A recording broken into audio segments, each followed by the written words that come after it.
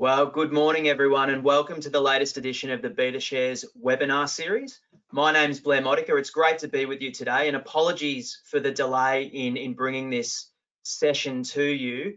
Apparently, the New York City traffic's leading up to its reputation and has made our guest a little late today, but he's here and ready to go, and we're looking forward to talking all things uranium and especially the looming supply shortage. So excited to have a conversation today and really look forward to what's in store for us.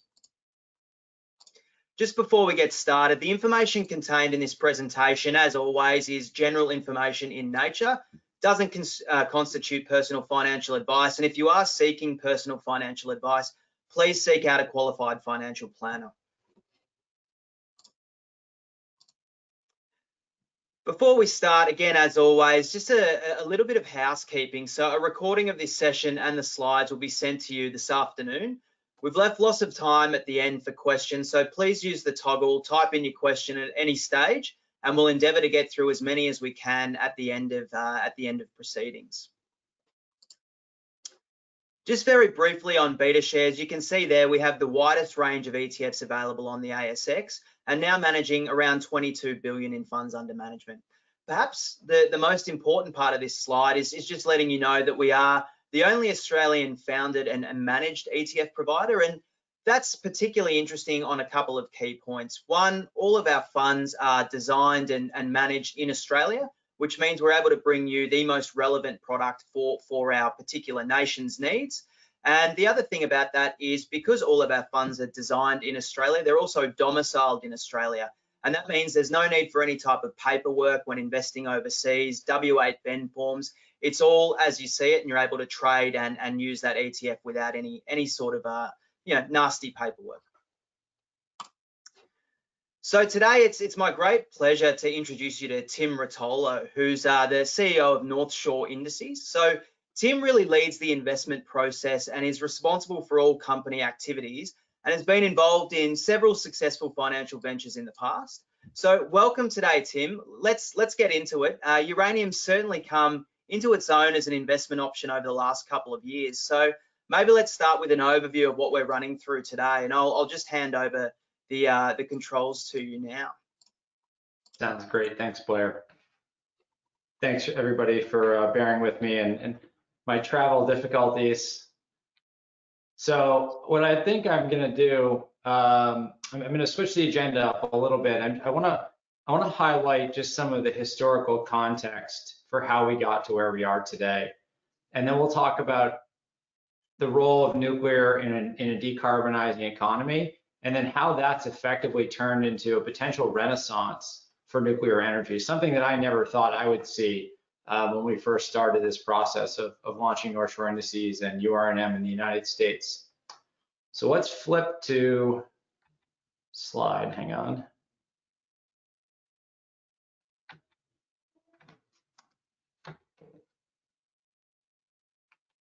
Hang on, Blair, I'm having a little bit of difficulty with the slide. All right, Tim, do you have control now?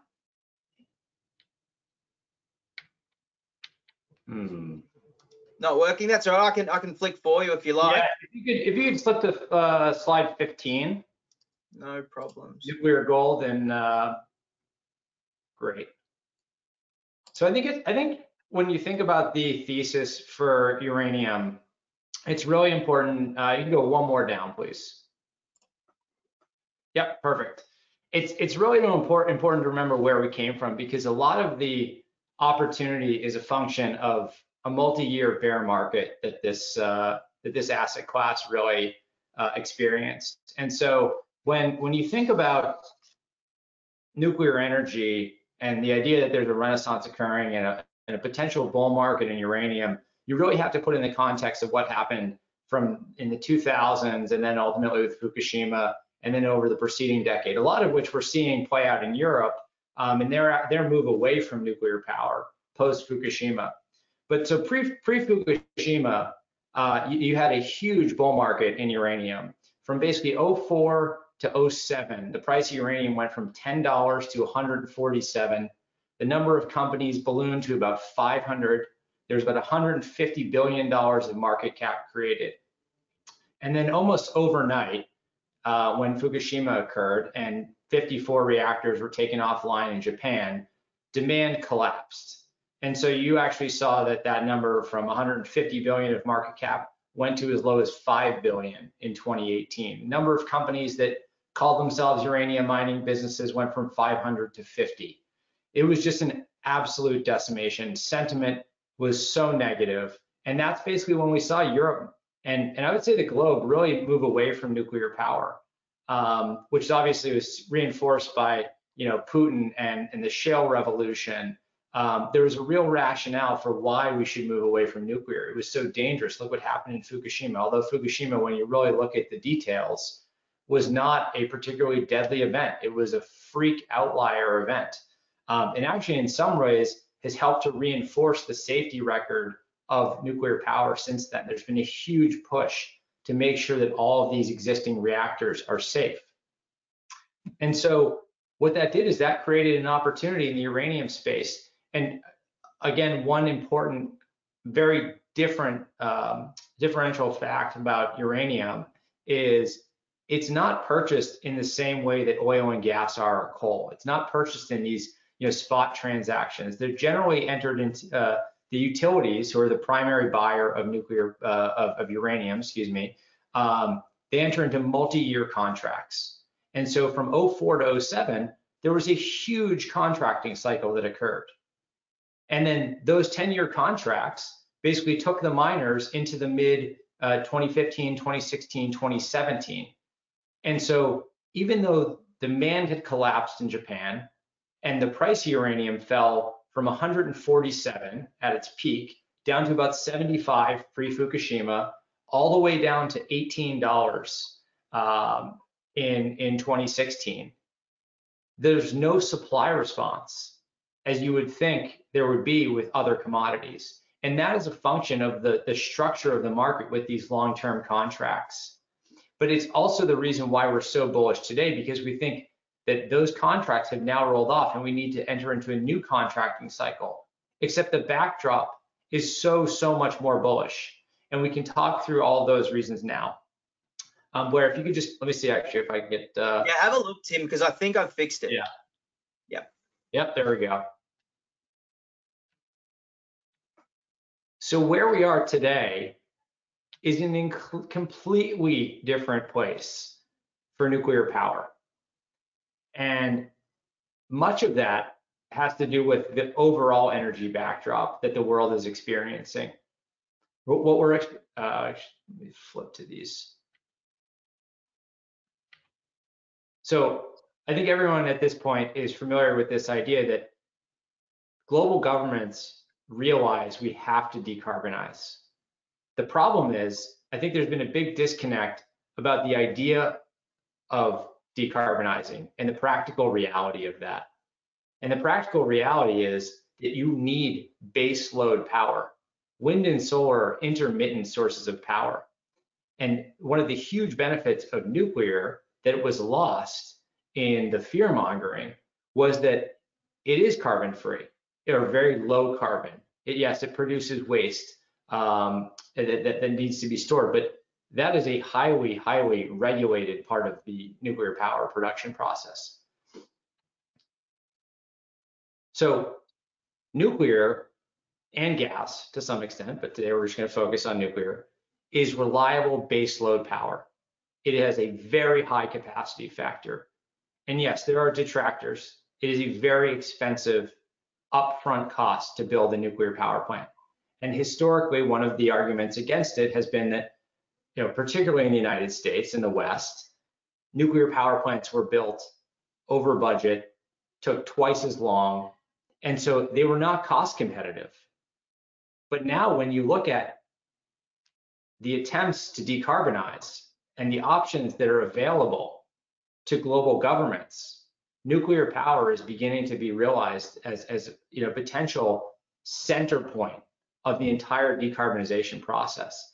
And that is because, again, it's clean, it's safe, it's arguably one of the safest forms of power, although the media would have you believe otherwise.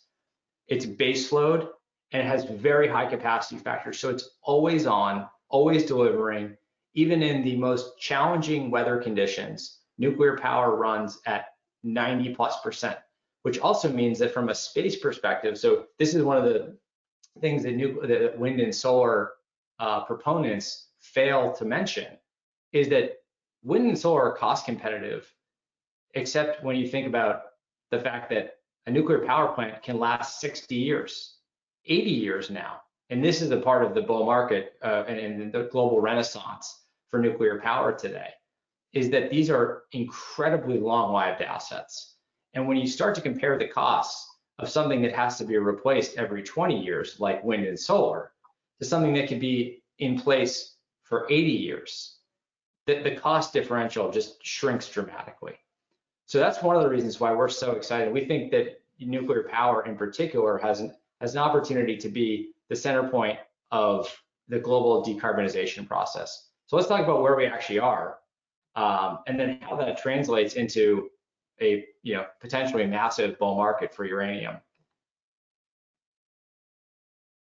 So again, you'll see, and I make a point, when I first got involved in uranium, our base case was 0 to 1% demand growth. We essentially assumed that 10 to 20 reactors in the United States were going away. Europe was going to see a huge reduction in reactors. So this 434 number of operational reactors, we thought that number was going to go sub 400. And even then, there was a supply deficit forming, in our opinion. And a lot of that has to do with this contracting cycle.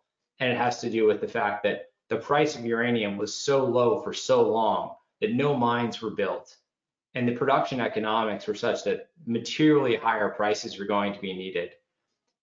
But fast forward to today, we've seen a significant renewed interest in not only extending the life of reactors, which is maybe one of the most efficient ways to add capacity, is to just not shut them down. And we're seeing this particularly in the United States, but also other parts of the globe. So the United States has been very interesting. Just as as an American citizen, we have recently provided significant tax credits to existing nuclear power plants to keep them on, to make them cost competitive with wind and solar. Some of the most divisive states around nuclear power, California in particular, is now talking about keeping open a very large reactor called Diablo Canyon. So you're just seeing this huge shift in sentiment as people, deal with rolling blackouts, which is something you can think about, for third world countries, not supposedly a great economy like America. But even in places like France, we're starting to see renewed interest in not only not shutting down reactors, but building more. The UK building more. And so we're seeing that in actual, now it's not just politicians talking, right? It's actual policy initiatives. So again, this production tax credit for in the US is huge. Funding a huge, and actually you can go on Twitter, you can go on the Department of Energy in the United States website, and you can look at the amount of support they're putting behind advanced nuclear reactors, pushing forward companies like NuScale, which was inside of a big construction conglomerate called Fluor. That company is now public. That is something I never thought I would see. Again, China, significant advancements of their nuclear power plants in all of their 5-year plans. They're talking about building 8 to 10 reactors every year. And unlike in the West, they have really done a great job at developing the construction process. So they're on time, on budget, and they can reproduce these reactors at a very rapid clip. European Union, the EU has actually added nuclear power and gas as part of their taxonomy, which allows nuclear power to get financing, green financing. Again, unheard of, 3-4 years ago. And this is only going to accelerate with what's happening with Nord Stream, right? And the EU energy crisis that's occurring right now. There is going to be a renewed interest in developing nuclear power to try and offset higher fossil fuel prices. And Japan, has gone full circle from Fukushima in 2011 and is now significant government support to not only reopen but build new reactors. And they're attempting as much as they can to accelerate the restart. And again, they're importing LNG from around the world at sky-high prices. So we're not talking about, yes, it's bad for the consumer, but it's also bad for their overall economy. I mean, just look at what's happened to the euro. A lot of that can be attributed to not only high inflation, but significant energy crisis that's occurring in these countries. So then, how does that impact uranium? Just flip to. Oops. So obviously, uranium is a commodity. One of the great things about commodities is you can relatively easily predict supply and demand. Nuclear power, which is the primary source of demand for uranium, is quite easy to predict because it's such a long-lived process, right? These are multi-year, sometimes multi-decade construction processes and planning processes by governments. What we're seeing now is because of all of the renewed interest in nuclear power, demand growth has accelerated to almost 5%. But at the same time, you haven't seen a material contracting cycle the way that we did in 2004 to 2007. Now, this year will probably be the best contracting year in the last decade. And you're starting to see that reflected in price, right? So it'd be very different if I was sitting here and the price of uranium was still $18 like it was in 2016. But the price has moved from basically 18 up to about $50 today. And the equities are starting to reflect that as well. But the reality is, in our view, you still need materially higher prices. And in 2018, 2019, we thought that price might be $60. Due to inflation and just the elongation of this cycle and how long it's taken for new mine developments to occur, we think that price has now moved up closer to $90 to maybe even $100. So that's where we are today. We think there's a very large supply deficit that has formed. There's a kind of a nuanced concept that's a function of the enrichment and conversion process that we think potentially adds further demand growth and exacerbates the supply deficit even more. But the bottom line is there is a supply deficit that's formed. Nuclear power demand growth is accelerating, at multi-decade highs, and we think the price of uranium needs to move up materially, almost double from today's levels, and that should be very positive for the underlying equities. So Blair, I can leave it there, and we can walk through the index if that makes sense. Yeah, fantastic, Tim. Thanks for that overview. I think, very, very interesting things happening in the uranium space at this point in time. And you sort of put the case for succinctly and well put together. So thank you for that. What I might do now is just run through the product that we've put together in the form of the ticker code URNM. So URNM provides exposure to leading global companies involved in the mining, exploration, development and production of uranium, also modern nuclear energy, or companies that hold physical uranium or uranium royalties. So if you look on screen there, the country allocation is probably a little bit different to what you might see from a typical ETF in Australia. It gives you some diversification from a country point of view. I know there's a fair bit of Canada in there. There's Kazakhstan, there's obviously Australia, but then, Britain and some other countries there as well.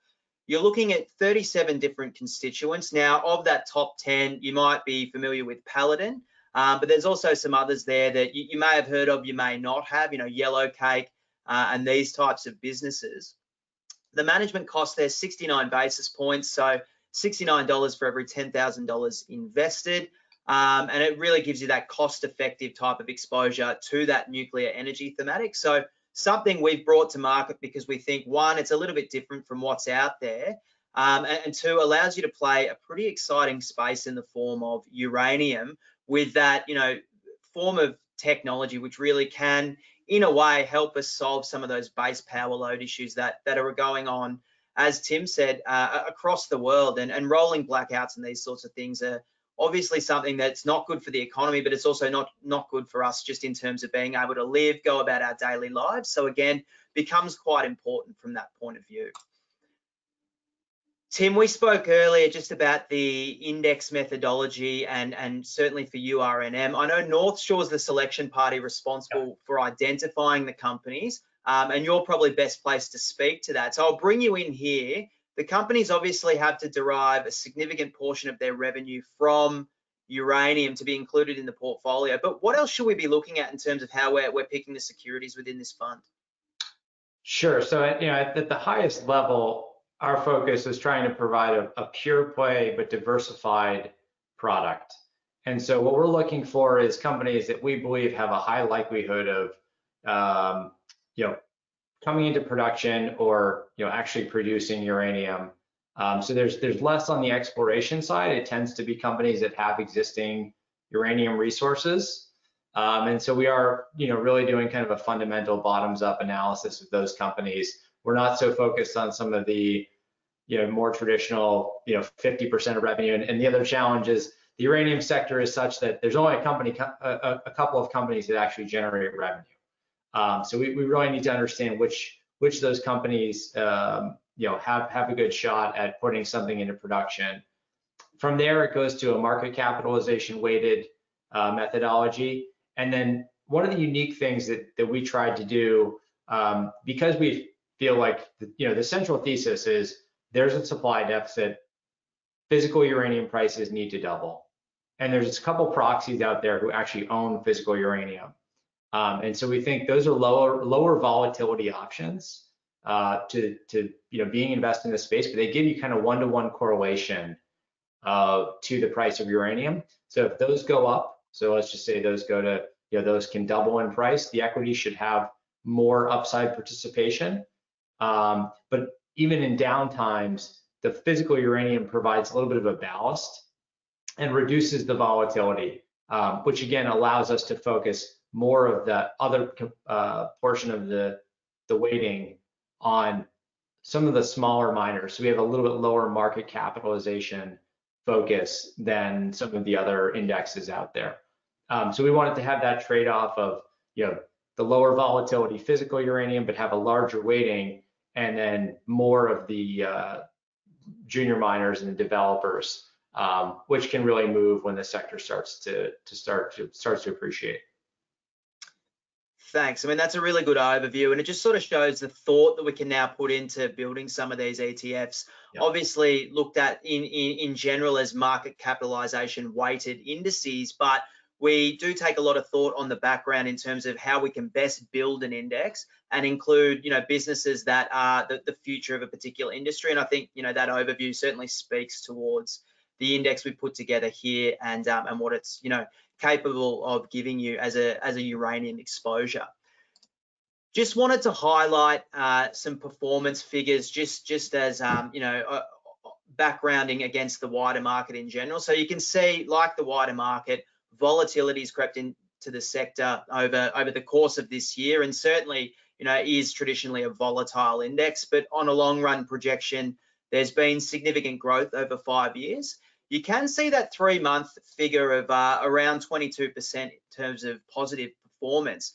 Couple of reasons why. On the 6th of July, the EU Parliament voted down a proposal to exclude nuclear power stations from the EU green taxonomy, and that means that, or taxonomy, I should say, that means nuclear energy can now be recognised as green across Europe. So you can see quickly that that's pretty significant for uranium in general. And then over in the States, the Senate passed the Inflation Reduction Act on the 7th of August.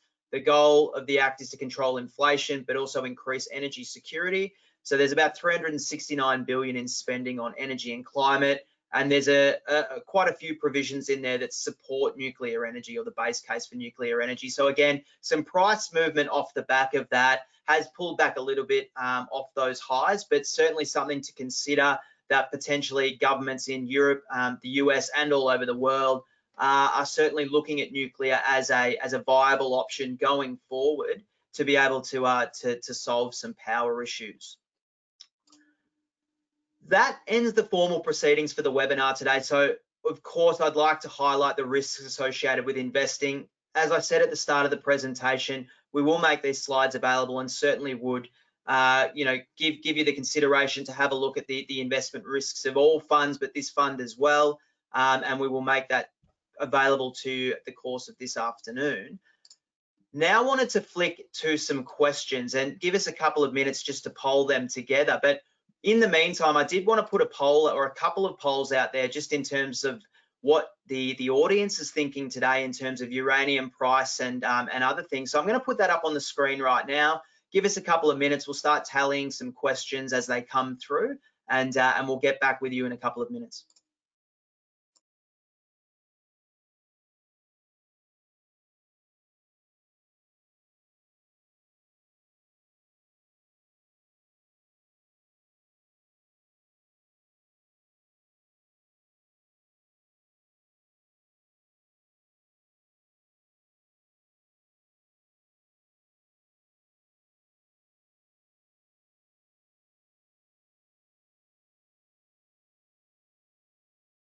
And I should say, if you can't see that on screen, where do you see the uranium price at the end of 2023? And we can see a lot of votes coming in now. So again, we'll leave it up for a minute, and then I'll give you the answer to that.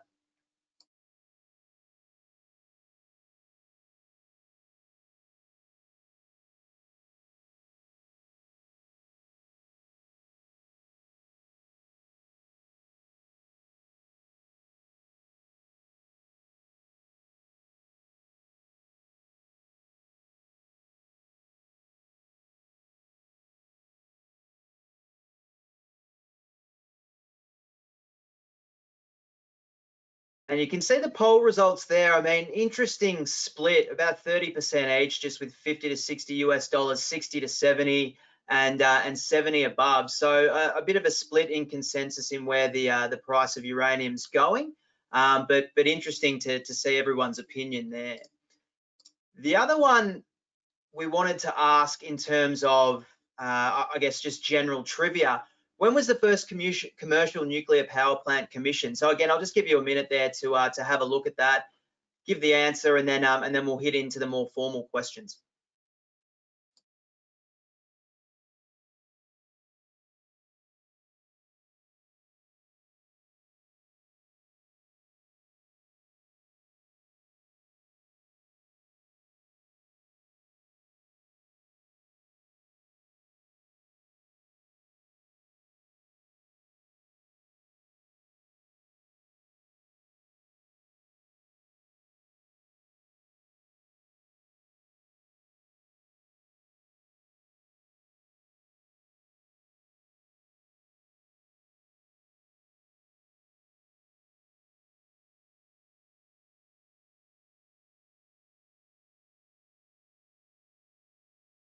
And it looks like the majority of people in this forum, at least, are very well versed with their commercial nuclear power plants. So 44% of you were right. 1954, the world's first commercial nuclear power station, Calder Hall at Windscale in England, was connected to the national power grid. So yeah, well done there. Very, very good work on getting that right, if you did get that right.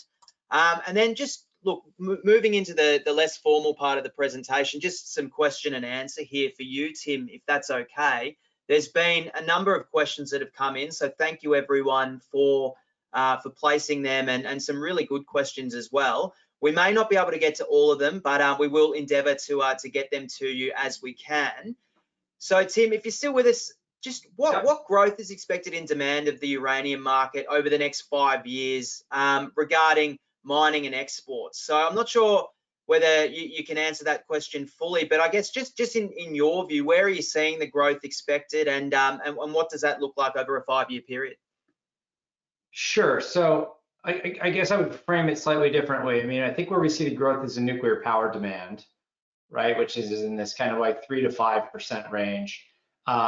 You know, there will need to be production growth globally.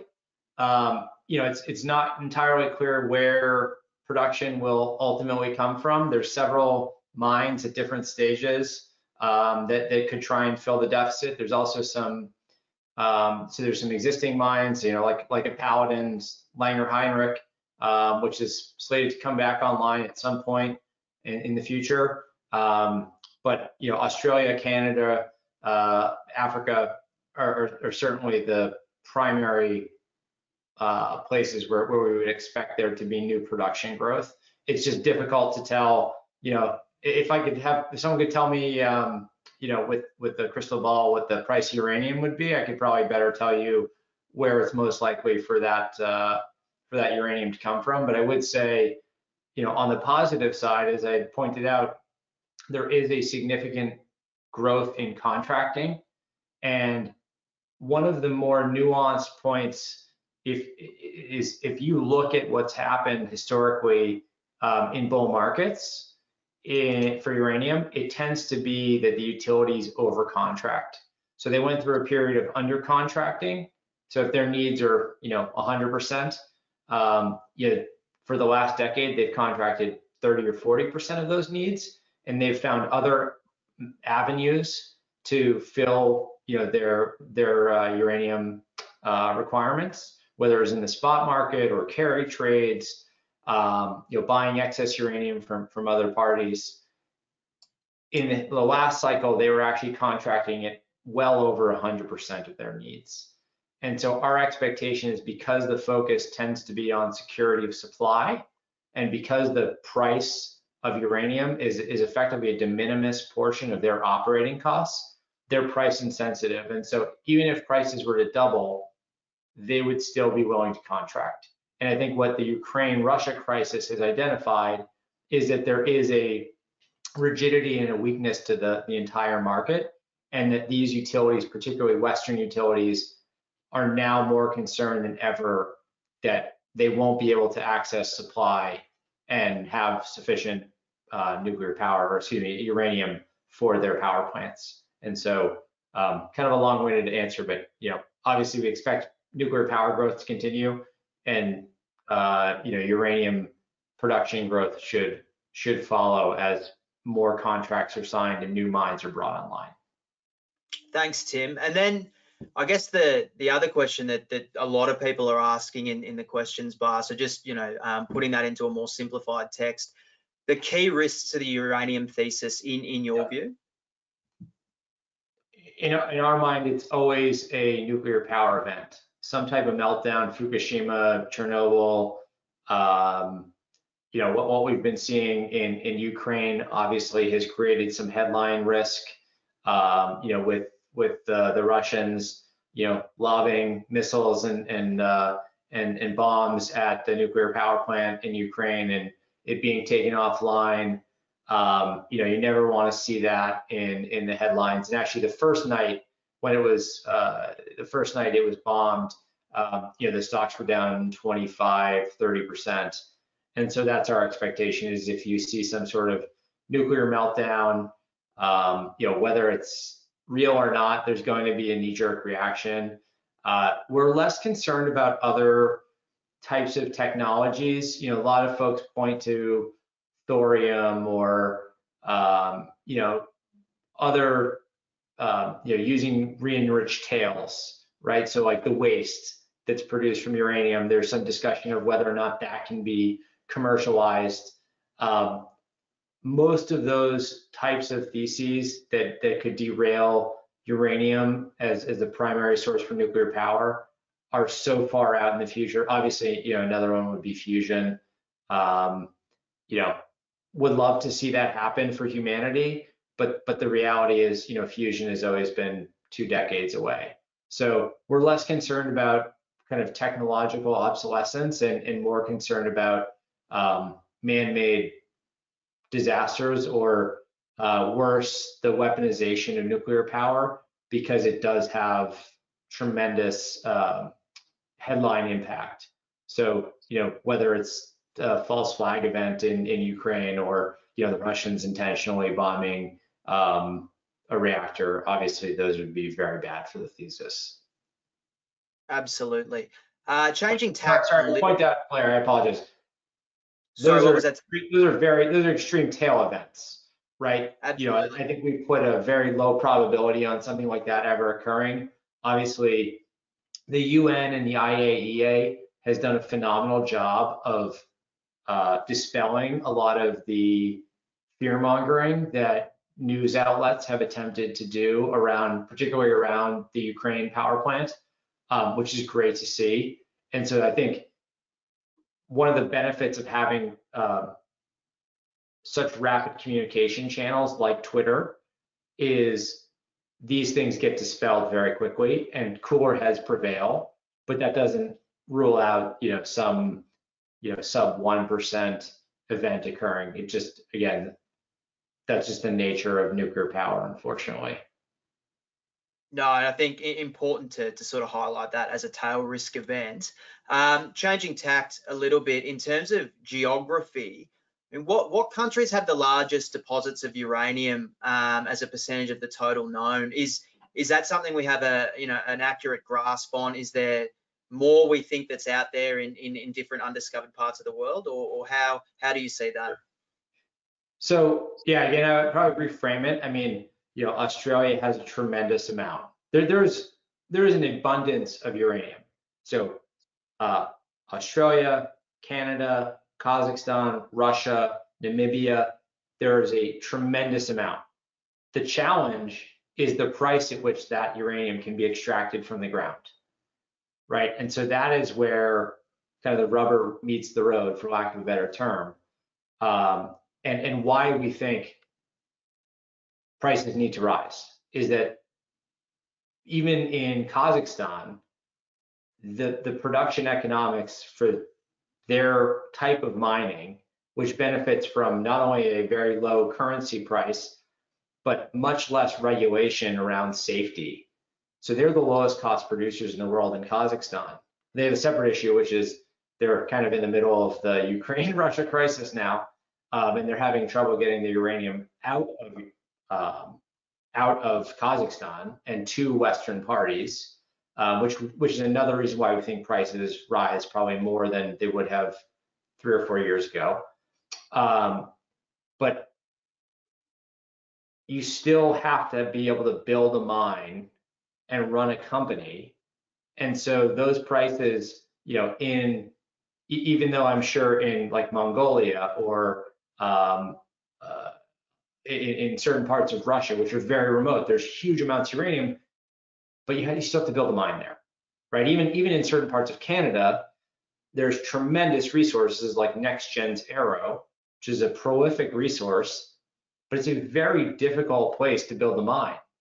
And so, abundance does not equal economical, put it that way. And a perfect example of that is like Cigar Lake, which is one of Cameco's mines. That mine may never return its cost of capital, and it took 20 plus years to build. So that's the other challenge, I think, just thinking about uranium as a longer, more secular theme. Historically, it's been a very cyclical, boom bust industry. But because the last bear market was so long, and now you have this added demand growth, what's happened is basically the whole sector has been hollowed out in terms of intellectual capital, investment in infrastructure to build these projects. That when these mines are ready and the prices are high enough, they still have to build them. They still have to permit them, and so it's a very challenging industry to build these mines in. And again, that's why we just think prices end up going well past kind of the marginal cost of production. Interesting. And then I assume that's the base case for the supply shortages. It's difficult to build the mines. Is there anything you'd add there? Well, it's difficult, and the price has been so low for so long that many of these projects were not advanced, right? So even the most advanced projects still require much higher prices. And these companies the management teams are still rational actors. They're not going to advance a project at $30 uranium that requires $90 uranium. They're going to wait for prices to get closer to where they are. Now, again, that's part of the contracting cycle. Like, we're starting to see contracts signed at much higher prices than where the spot price is. So there was like a nearly $60 per pound contract signed the other day for a mine that needs to get developed. But again, that mine still needs to get developed, and they could run into issues, right? It's not like a simple process to build a mine. Even once it's financed, you still have to build it. Like during the last cycle when Cigar Lake was being built, it flooded twice. So, there will always be these unexpected issues that pop up that cause prices to, react. Great. And so we're almost at time, Tim, but maybe just one more. I know we covered it briefly in the presentation, but just in terms of government and governmental initiatives that are in place to support the uranium industry at this point in time, any commentary there, or what it's likely to look like in the future? Yeah, so I would highlight that the uranium industry remains kind of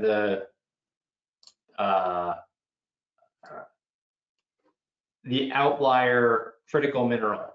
So it's not. So in the U.S. there's this actual list called the critical minerals list. It's not on there. So uranium is actually not getting support. Nuclear power is getting phenomenal support.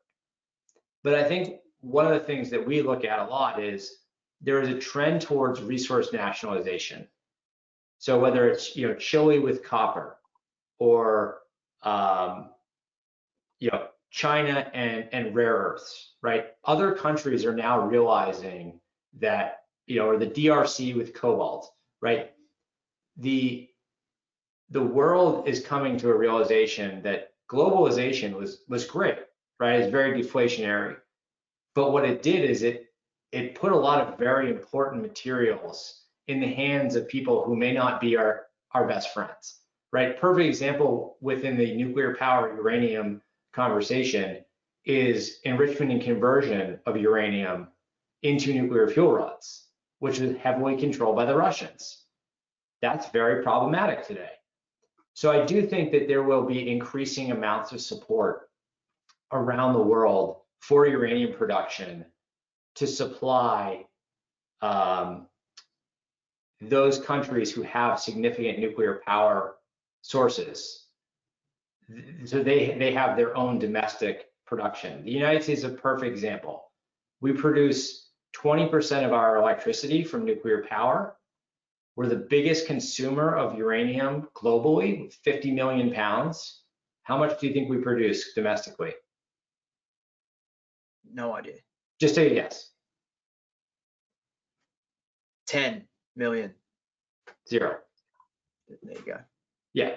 So the United States has a serious problem. Obviously, we're allies with Australia and Canada. But when you start to think about the potential pinch point of not having your own supply of something that produces, like the U.S. government has been very aggressive about sanctions around semiconductors, right, for China. So I do think that there will be this move towards being very supportive of uranium over time, and uranium mining, and developing resources in countries to support their own domestic production for their own nuclear power. But that's going to take time. Again, we're at the infancy of this bull market.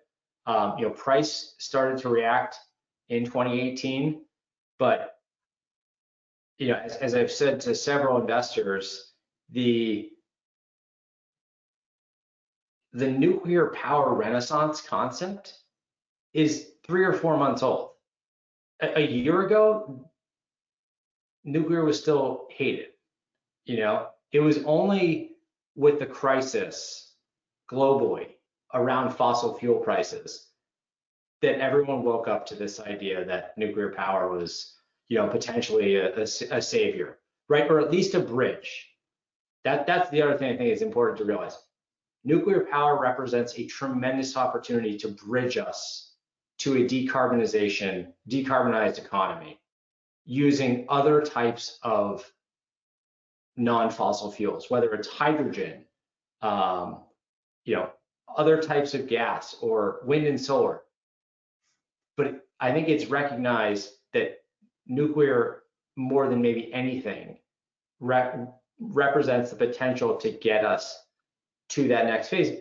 Because again, the governments who decided to decree we were going to decarbonize didn't understand the practical reality that you can't just switch off fossil fuels, particularly fossil fuels that haven't had any capex for the last decade and are in supply shortages, right? Because it's not just uranium, it's natural gas, oil. There's not enough supply of any of these things. And then, don't forget about like copper and lithium and cobalt, which you also need for decarbonization. They're also in short supply. So at least with nuclear power, we can get ourselves from point A to point B. So we have enough time to figure out some of those other critical components. And uranium is right at the center of this because it too has not had any capital expenditure for the last decade and is now, again, we thought there was a supply shortage when when nuclear power demand growth was 0 to 1%. So, at 4 to 5% and growing, we just think there's a fantastic opportunity. And having a diversified way to play it through the index, in our view, is the best way to go about it. Fantastic, Tim. Thank you for that response and for your time today. That's all we really have time for, and I think we're right at time. So, I'd like to just again extend a warm thank you for making the time today. I think it's been very insightful and certainly given us a lot of food for thought in terms of the uranium base case over the next 10, 20, 30 years as a ability to harbour nuclear energy. So thank you for that. I do also have to send out an apology. In the poll, I think I said 1954. I got a little bit tongue-tied. I meant 1956 was the answer to the first commercial nuclear power plant. So apologies for that. But once again, thank you everyone for joining today. It's been a really good session, I think. And we certainly, as I said before, we'll make the presentation available later this afternoon. If you do have any further questions or would like to circle back and see some of the insights. So we'll leave it there today, but thank you very, very much and have a good day. Thanks for your time.